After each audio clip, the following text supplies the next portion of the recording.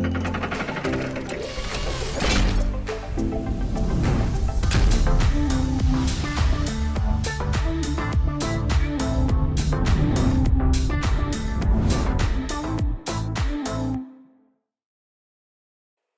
guys, welcome back. So in this lesson we're going to go over how to nest parts. We're going to go over some basic, there's kind of copy and paste is how you're going to be primarily doing nesting in the Myplasm software. But it's pretty simple if you're able to just make a nice nest that's a little bit smaller with smaller parts, and then you can replicate that nest all the way up the sheet. So once you have your parts loaded in, it's important that you get them positioned in relatively where you want them. For instance, this part where I have this lead in that's crossing over, I'm going to want to position that away. So I'm going to do some quick movement on the parts, and then we're going to go ahead and copy and paste and replicate those up the sheet. So notice I'm clicking and dragging across these two parts. I want to be completely covering them and letting go of the cursor. Now I can hold and I can drag it off to the side. I'll let go right there. I'm keeping relatively about 1/4 of an inch. I'm using the holes as a reference point, so I'm just looking at these 1/4 inch holes, using those as a reference to gauge. That's roughly 1/4 inch away from the sheet. You'll see when you start to cut more, when it really comes into a lot of these very small areas, you're better off not spending as much time trying to, save a little bit of material, unless it's something where obviously it's a very big part. Just because in the grand scheme of what you should be charging for the parts, you should be able to charge a good amount of money to where you're not having to worry about 1/4 inch of remnant material. So now this piece, I'm just going to hover over it, same thing. I'm going to grab it, move it. Now I'm going to go ahead and duplicate this, Control C, click. So once again, I scrolled over it so it's highlighted, and then I hold Control, tap C on my keyboard. That's a hotkey on Windows across any software, pretty much. So I'm going to click here, and then I just hold Control and tap V, and then if I scroll out, there's my piece right here. I can click, drag it. If I want to rotate this, I can go up to the top. This will do a 90-degree rotation, and that rotates it 90, and then I click it again, went another 90, and I can drop this right there. So now that's there. That's a relatively good nest. I want to put one more of these just above here, so I'm just going to cover over this, copy, Control C, Control V. There it is. I'm going to grab it and drop it right in there. So there's that, and then I'll maybe I'll get one more set of these here. I'm going to drag over and get one more set of these. Control C, Control V. There we go. That fits there nicely. Now I'm going to take the whole thing. I'm going to move this piece over away from the side edge. Like that. And then same thing with this piece.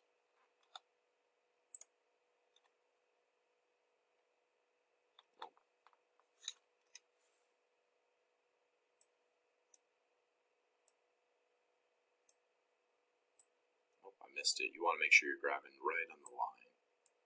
Nope. There you go. So position that there. Now I'm just going to hover over everything, and I'm just going to go right here. I'm going to scroll in, and I'm just going to take this up from the edge and about there. Oh.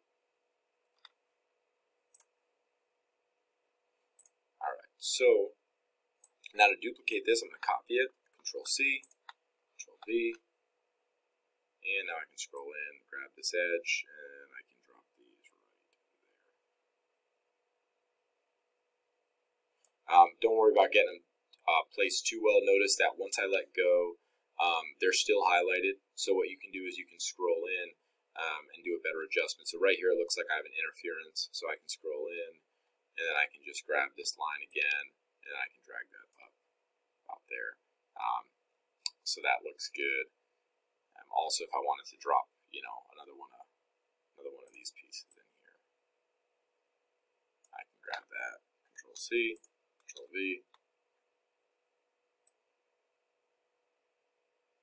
There we go. That fits nicely in there. Control C, Control V.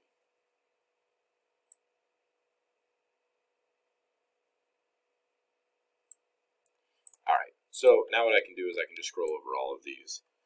Control C, Control V, same thing. Kind of just drop it up here, get it above it.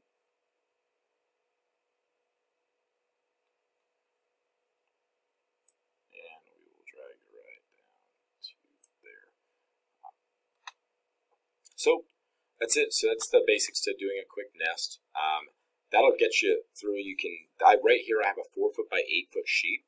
If you wanted to change that sheet size, you can go right up here to this configuration option, and you can change that from our X on our machines. Our gantry spans the X foot or the X axis direction, and then the Y runs the length of the table. So right now your table would be set up, you'd be homing in this bottom left-hand corner. Once this is done, you can just click the check. It's going to bring it right into the software, and you'd be ready to cut. So you can home your machine by clicking Ref XYZ. It's going to home itself, move to those positions. So notice it's moving here. It's right at the bottom corner. Then what you can do is run your mouse right to the position of the very corner of the sheet. And then once you get there, you can just click on this bottom left-hand arrow, and that centers the sheet right where, or it rather indexes the sheet right where the tip of your torch is. If you wanted to take the sheet and rotate it, you can hold shift, or you can hold shift for a high-speed jog, controls a low speed, but you can run the torch up and say I run up the edge of my sheet and my sheet is a little bit crooked and I want to rotate the parts. I can jump in just a little bit right to there, and now what I can do is I can right click my mouse key on this upper left, and then it rotates my whole sheet and it'll map it to the sheet that you have on the table if it's a little crooked. So if you wanted to get it back, you can bring it in position there, and you can just click it and it'll go right back to that position.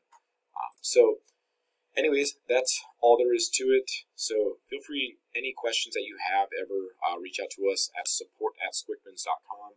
If you have any video requests, you can drop them in there. So any tutorials like this that you want to see done, feel free to drop a request in the support@Squickmons, and we'll be sure to jump on there and respond to that video and get you something out. Normally it takes a few days, maximum 3 to 4 days, and we'll get a video back.